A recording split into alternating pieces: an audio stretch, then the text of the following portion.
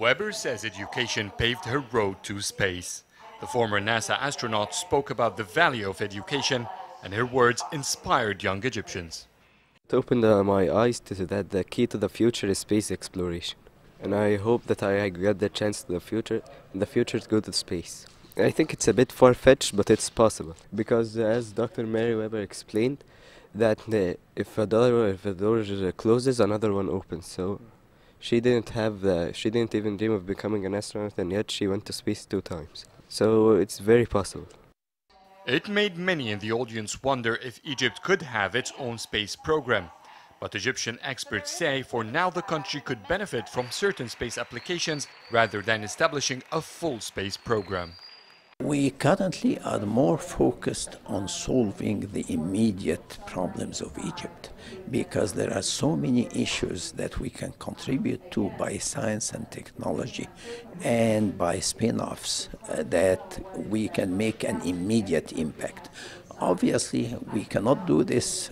Also, we have to think beyond that to, as I mentioned, dream in the future.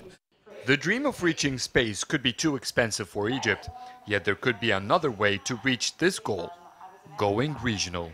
Is there a country that's too small? It's up to that country as to what makes sense for it. Should it invest more and a large percentage of its resources in the future versus the here and now?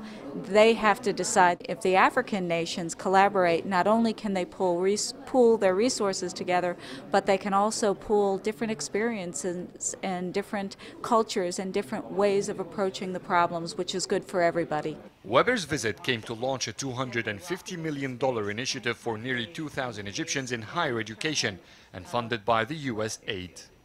No dream is too big or too far to be achieved.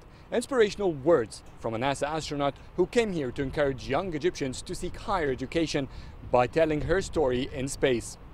Having a space program might not be a priority for Egypt or most African countries at this stage, but if African nations collaborate, a dream about an African space program could become a reality. Adel Makhoury, CCTV, Cairo.